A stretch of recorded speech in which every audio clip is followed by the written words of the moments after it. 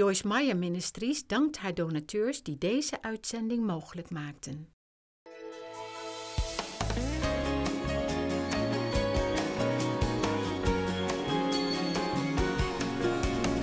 I'm doing a series called Beauty for Ashes.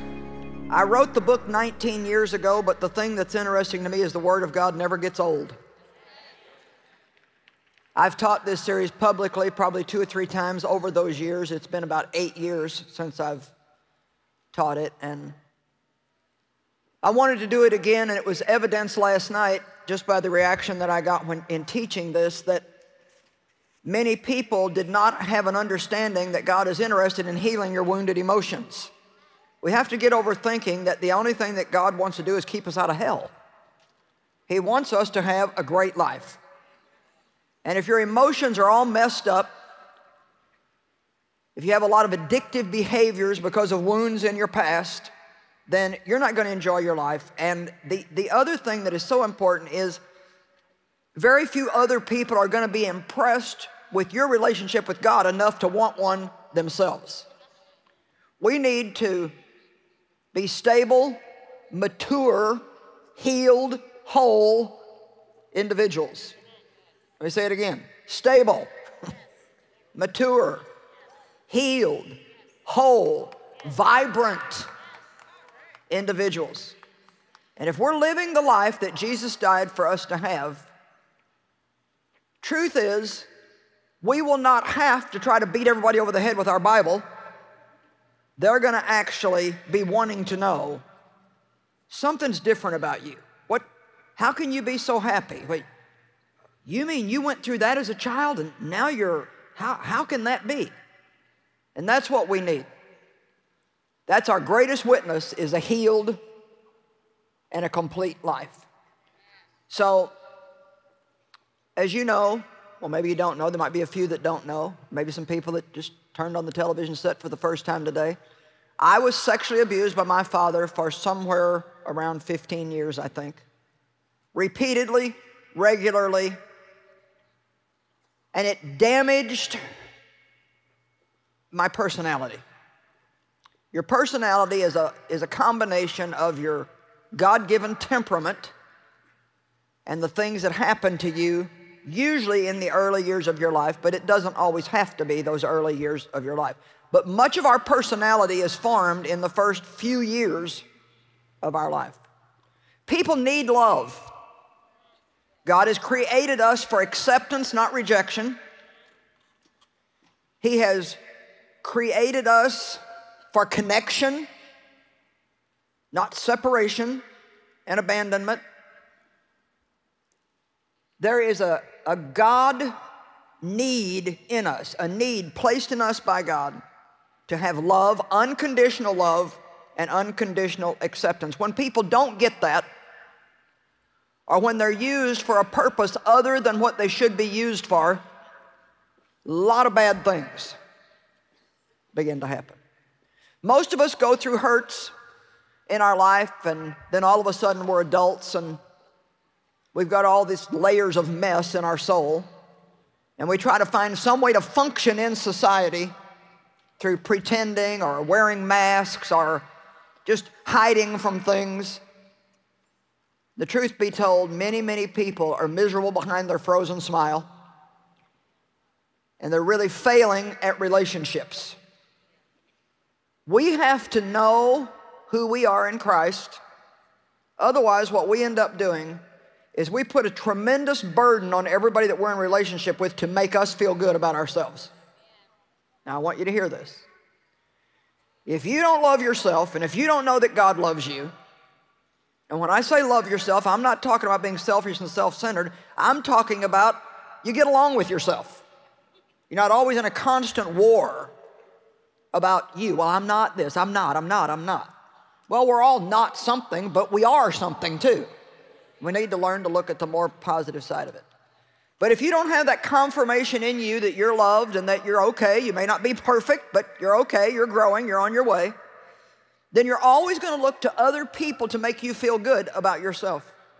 And nothing destroys a relationship faster than that, because the other person feels manipulated and controlled and pressured all the time to keep that insecure person propped up. And I'm going to take you through a trickle-down theory of what happens if you know that God loves you, but you think He loves you based on conditions that you must fulfill, and all the mess that causes in your life. And then I'm going to take you through what happens if you know that God loves you unconditionally. If that's the root and the foundation of who you are, I know that God loves me unconditionally, and how that changes every single thing after that. Today is going to be a little bit clinical. It's going to be like you have gone to a psychologist or a psychiatrist and you walked in and said, I am really messed up. And some of you might think, well, that's not for me because I've got it all together. Well, okay, I'm happy for you. But let me tell you, even if you do, you probably are around some people that are messed up. And so we'll just say by some stretch of the imagination that you've got it all together. You still need to understand those other messed up people in the world. I could probably say when Dave and I got married that I was pretty messed up and he was pretty together. Dave had a great foundation in the Word of God. His dad was an alcoholic and actually died from drinking, so he really didn't have a present father in the home. But his mom was a godly woman who made sure they went to church and taught them the principles of God and lived those principles out in front of him. And so that's encouragement for those of you who maybe there's only one parent who seems to have any brains in the home. You can overcome the bad effect that somebody else is having through prayer and through being a great witness and an example and through teaching your children the Word of God. The Word of God will always prevail over messes if it's taught properly and lived out in the home. Come on now. So you don't have to live in fear and think, well, you know, my kids are going to be a mess because he or because she or whatever. You just keep doing what's right and trust God that there's power in His Word and in His principles to overcome whatever the mess might be. But Dave had a great experience with God at an early age. He was born again when he was a young boy. Received the fullness of the Holy Spirit in his life when he was about 18 and really studied the Word. And so he came into our relationship ready for me. You may have heard me tell this, but you know, Dave and I only had 5 dates and got married. I don't probably recommend that, but the first night he saw me, I was washing my mother's car and he tried to flirt with me, which I didn't like men, didn't trust men, and had a very snotty, sarcastic attitude. And the reason why I didn't like him was because I'd been hurt by every man that I ever got around. Used and abused and hurt, taken advantage of. And so when he said, hey. If you remember back in the days, I had this big beehive, you know, had on my little short shorts, and I was out there washing the car. And, hey, when you get finished washing that car, do you want to wash mine? I turned around and I said, if you want your car washed, wash it yourself.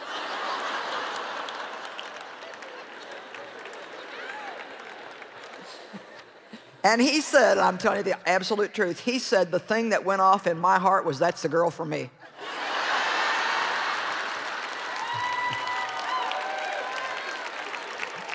So he either really wanted a big challenge,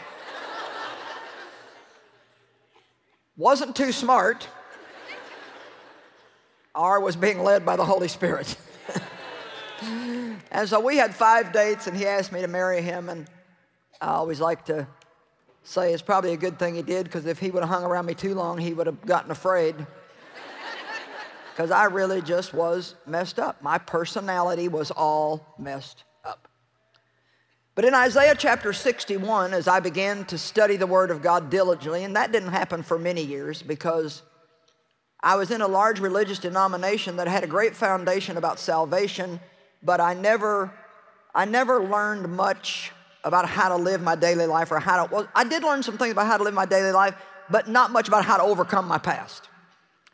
And when I became a real student of the Word of God, and you know, there's a big difference in going to church on Sunday and studying the Word of God. How many of you know that there's a big difference in that? There's a big difference in you turning on my TV program every day and hearing that and you studying the Word of God. So I'll just tell you, and as much as I want you to watch my program, if you don't have time for me and God, then put Him first. Amen? Because there's nothing that is more valuable to you than your personal time with God. I think it's good to watch somebody like me get that Word, take some notes, and then look those scriptures up, study it for yourself, take some time at lunch or whatever and meditate on what you've learned. Don't just wait for somebody else to download everything into you. Be a serious student of the Word of God. Well, when I began to really study the Word, I started finding out how really messed up I was. The Bible says that the Word is like a mirror. And you look into it, and you know, you can have dirt on your face and not know it at all, but if you go look in the mirror, then you're like, oh my gosh, I can't believe I've been, you know, walking around with that all day. Well, see, the Word of God is so valuable because we look in it like a mirror, and through that, we begin to see the promises of God, but we also begin to see not only what's available to us, but what's wrong with us, and that's healthy. Because you can never get to where you need to be if you don't face where you're at. Somebody please listen to me today. Stop blaming everything on somebody else and ask God to show you you. Amen? We get so fixated on what everybody else is doing wrong. Well, you're doing this and you're doing that. You can't change them. You cannot change other people. Only God can change other people. But what you can do is let God do what He wants to do, and you pray for them, and you can see a lot of change in your life, a lot of good change. Well, one of the things that I had was a lot of addictive behaviors, and you say, well, what's an addictive behavior? Well, it's a habit that's gone wild. It's like, it's something that you can't do without. Now, I wasn't addicted to drugs, I wasn't addicted to alcohol, but I had other personality addictions. I had to control everything, or I couldn't be happy. I'm sure none of you have that problem. I'm sure everybody here is just sweet and submissive, and you don't have a rebellious bone in your body, but I was rebellious. You did not want to tell me to do something I didn't want to do. And I was like that because my father had controlled me and manipulated me. And somewhere in that process, I made a pact with myself. When I get out of here, nobody is ever going to tell me what to do again. Anybody been there, done that? Let's see a few hands. All right. That's a whole lot of folks. We got the right crowd today with the right message. Well, once you've made those promises to yourself and made those agreements with yourself, and then you begin to look into the mirror of God's Word and you say, oh, submission. Oh. Let other people have their way. Oh, yuck. Well, here's the thing. Even if you're willing to do it, you may not be able to do it if you're addicted to that kind of behavior. So there's a lot of addictions besides just substance abuse addictions. And so I'm going to go through a lot of different things with you today. Hopefully there's going to be one or two that you're going to hit on and say, oh man, I have a problem with that. But the Bible teaches us that God will give us beauty for ashes, the oil of joy for mourning, the garment of praise for the spirit of heaviness, that He will make us trees of righteousness, the planting of the Lord, that He might be glorified. Our goal in life is not to get our own way, it's to glorify God. That's what we want to do. Let me tell you something, eternity is a really long time. I cannot even get a conception of it. Forever, how long is forever? It is forever. And the amount of time that we live here, even if you would live to be 100, is like one grain of sand on all the beaches in the world. So we need to really get busy serving God with our whole heart and wanting to live to glorify Him. Galatians 5:22 and 23 teach us that we have the fruit of the Spirit on the inside of us. And one of those fruit is self-control. It's not other control, it's self-control. And if you don't understand what that means, it means that God has given us an ability to control ourselves. So the first thing you have to do if you're going to break any addiction is stop saying, I can't control this. Come on now, don't look at me like that. See, that becomes an excuse. Well, you know, I can't help it. This is just my problem. Just my bondage. I don't have any discipline. Yes, you do. I just can't control myself. Yes, you can. Maybe you haven't practiced it very much, but you could. The fruit of the Spirit is put in us in seed form. A seed of everything that God is comes into us the moment that we receive Christ. Think about that. A seed of everything that God is comes into us, into our spirit, the moment that we receive Christ. What does a seed need? Water. What is the word called? The water of the word. So the more we water that seed with the word of God, the more our mind is renewed, the more we begin to believe. And the Bible says, be it unto you even as you believe. Once you fully, completely believe something, the devil might as well get out of the way, because there's going to be some changes in your life. Now, first thing we have to do is believe what we have before we're going to see it manifest in our life. You get it inside, then it comes to the outside. This is all inside out. That's why it's very important to stop saying, I don't have any self-control. I cannot control myself. How many of you say that? How many of you are going to stop it? All right. And when I ask you to admit to something, I don't want one of these things. If I said, how many want a free book, you'd be, ah! So if I say, who has a problem with this? Now, let's just look at these scriptures, Galatians 5:22, 23. But the fruit of the Holy Spirit, the work which His presence within accomplishes, is love, joy, peace, patience, an even temper, forbearance. That means that God's given us the ability to put up with stuff. Kindness, goodness, faithfulness, gentleness, meekness, and self-control. Everybody say, I have self-control. Discipline is another word that we can use for self-control. Discipline means to do what you know you should do when you don't feel like it and don't want to. Anytime that we're willing to do what's right and we depend on God, His grace is activated in our life and He enables us to do it. When I say that we have self-control, that still doesn't mean you can do it by yourself, but it means you have the ability to do your part if you're willing. You don't ever want to try to do anything without saying, God help me, I cannot do this without you. God help me, I cannot do this without you.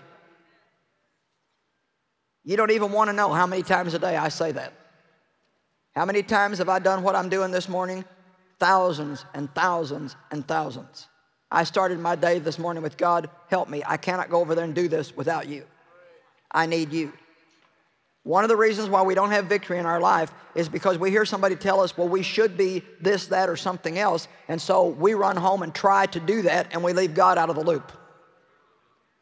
If there's anything that you hear me say today and you think, yes, I really need that in my life, then the first thing I want you to do is not go home and try. I want you to go home, study a little bit more yourself in this area, and start praying, God, I know that this is a change that needs to take place in my life, but I cannot do it without you. God is honored when we lean on Him. Unless the Lord builds the house, they labor in vain that build it. Discipline is what we have to make us do the things we should do in order to have the things that we want. The distance between where we are and where we want to be is always filled with doing what we don't want to do. How many of you want to be out of debt? Well, then you got to stop spending money that you can't spend. You got to stop buying things you don't need. Well, yeah. Well, sister, I'm praying for a miracle. God's given you one. It's called self-control. If I want the freedom that Jesus promised me, then I need to set aside some time for Him to study the Word and get with Him. Self-control automatically means that we are not to be controlled by other people. Now, people that are brokenhearted and wounded usually do one of two things. They either let everybody else control them because they have a lot of fear in their life, or they want to be the one in control and they become very obnoxious and nobody ends up liking them. We are to choose to be led by the Holy Spirit. I want you to listen to what I'm going to say. This automatically means, if I'm going to be led by the Holy Spirit, that not all people will always approve of all of my choices. If you're going to be led by the Holy Spirit and think that everybody's going to applaud for you and clap for you, you are wrong, wrong, wrong. Because the devil will use people to try to derail you from following the leadership of God in your life.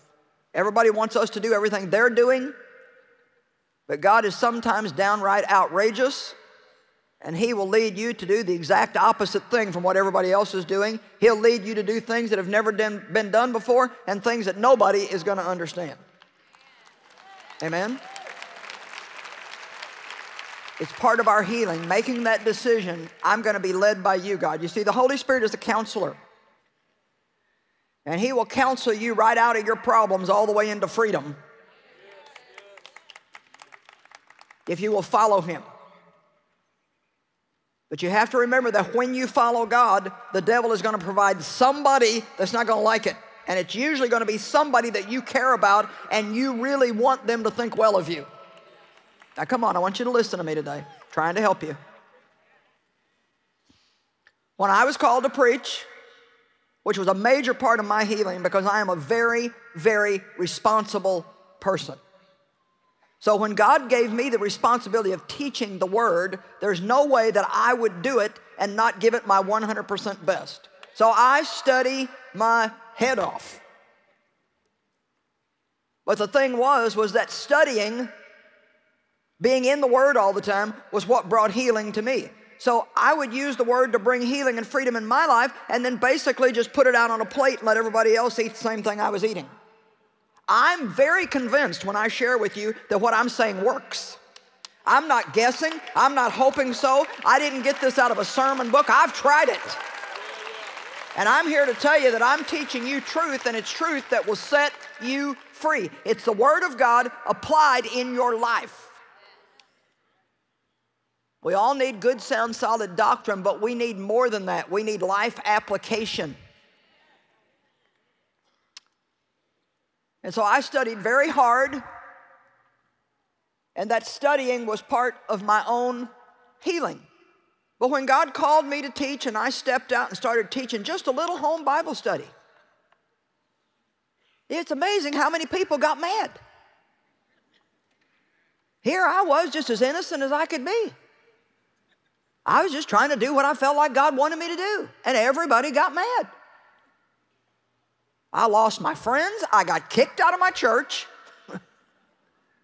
ostracized by family, and I was shocked.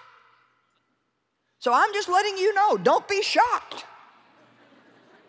If you try to do what you think is right and everybody doesn't clap and applaud for you. And at that juncture is where many people turn back from what they believe really in their heart to be the will of God, and they go with people. And now listen to me, they stay miserable. You have to understand that I would not be standing here healed today if I would have said, well, I don't want to get kicked out of my church. Okay, I'll do what you're saying. Or if I would have said, well, gosh, I don't want to lose my friends. I don't want to not be invited to parties and have everybody talking about me. Okay, I'll just do what you want me to. Come on.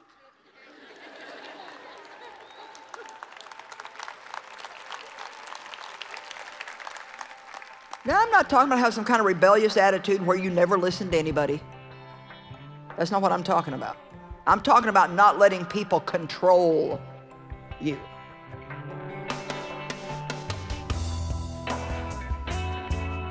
Well, there's only one way to truly recover from addictive behavior, and that is to know who we are in Christ and to believe that we have worth and value because Jesus died for us.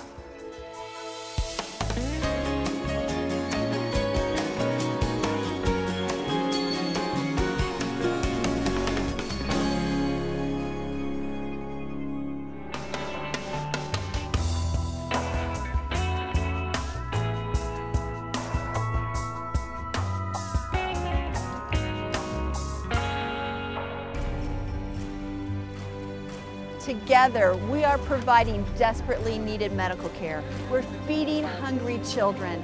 We're giving homes to orphans. And you and I, with God's help, are doing more than we could ever do on our own. We are Joyce Meyer Ministries Hand of Hope, and we appreciate you for being a part of it. Wilt u meehelpen de wereld te veranderen? Word dan onze partner en doneer regelmatig. Wij sturen u graag kostenloos onze brochure toe. Vraag deze aan door te bellen naar 026 20 22 100 of ga naar joyce-meyer.nl/partner.